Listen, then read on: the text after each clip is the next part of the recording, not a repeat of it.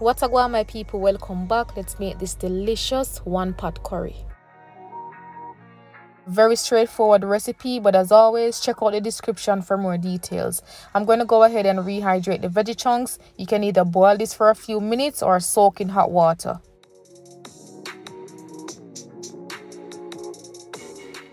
Once the veggie chunks are rehydrated, you want to drain this liquid and rinse them off a bit. I'm going to go ahead and saute some onion and garlic, followed by the curry powder, which I'm going to allow to burn for about a minute or two.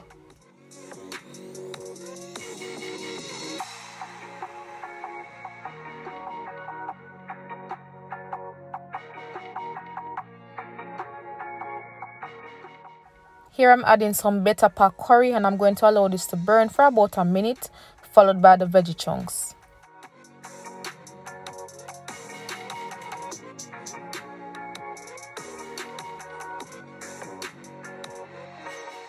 Veggie chunks soak up moisture, so you have to replace it. Okay, you can do this by adding a little bit of water here and there and coconut milk.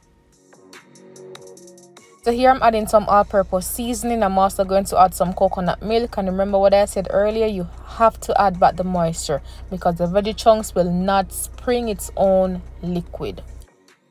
I'm going to go in with some fresh seasoning, bell pepper, scotch bonnet pepper, scallion, some more onion and ginger. Because I'm going to add some dumpling to this later on, I want to make sure that the base of this curry is well seasoned and everything is incorporated before I add the dumplings, alright?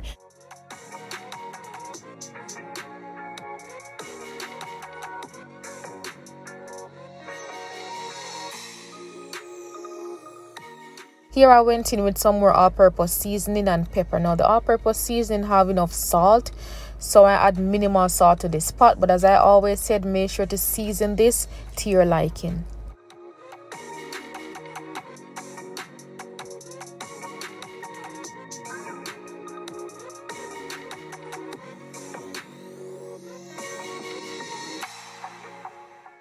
At this point, I'm going to add the dumplings and allow the pot to simmer down. Now, if you're new to my channel, feel free to check out some of my older videos on how to make dumplings, okay?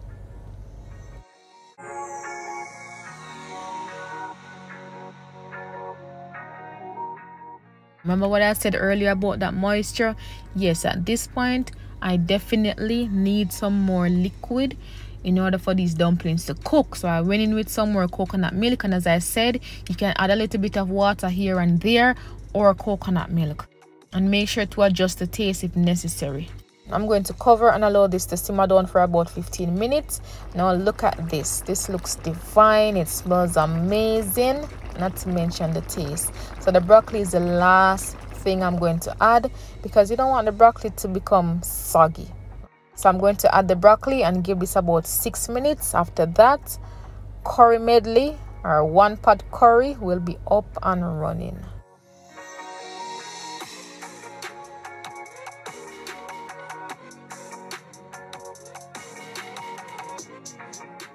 So as I mentioned, I'm going to cover this and then give it another 6 minutes. One pot curry up and running. Listen, your girl was hungry and I did not want to make 2 pots. So this one pot curry or curry medley definitely hits the spot. This was amazing.